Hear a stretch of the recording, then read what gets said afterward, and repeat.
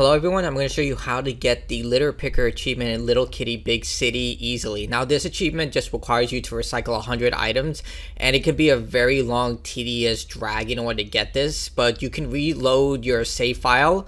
Make sure that you save or it won't count in order to get the trash, but I found the best opportunity to get this is at this vending machine. So this is right by the convenience store. I'm showing you that I'm picking up the litter and I'm going to put it right here into the trash can, so it's very convenient. And once you put in all the cans, save your game file because there is no auto save during the end game where I'm doing this right now.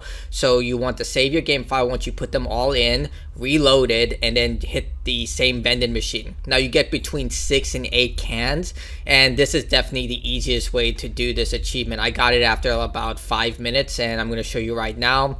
We're going to go down here. You can see right there 75 from 69. Nice. And I'm going to save my file. Then I'm going to load previous file. And once you do that, you're going to see that it does track all the litter I just put in. Just going to wait for it to load.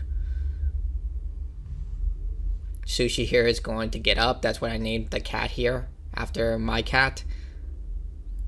So just taking a while, just like Sushi. And down here you can see again 75. So we're just going to repeat the same method. Hit the vending machine, got a bit more cans there, and just repeat the process until you get the achievement. So remember, like, sub, share, all helps, and good luck.